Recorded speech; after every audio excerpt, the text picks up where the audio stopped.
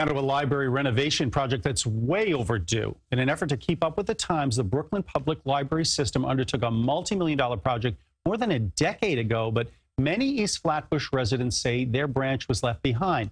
CBS News' Valerie Castro has more on the renovation project that's now in its, get this folks, 14th year.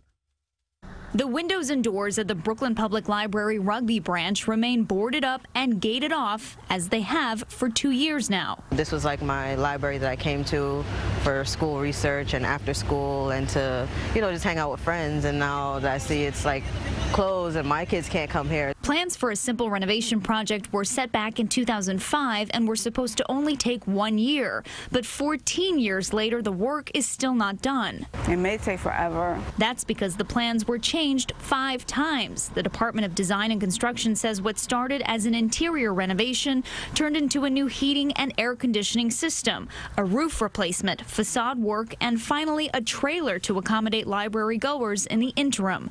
Construction didn't actually begin until March of 2017. In the building, it was a lot of space for all of us, and they also had a part where they used to give us lunch. Now that in the trailer, we don't have that much space anymore. East Flatbush resident Omari Walcott says he goes to the library at least twice a week to do homework and surf the internet. So he and many others hope the project is finished soon. So it's very inconvenient, and it's going to make children in the area kind of lose interest in trying to learn. The library is expected to reopen in the summer of 2020, showcasing the renovation work that ballooned from $1 million to almost 10.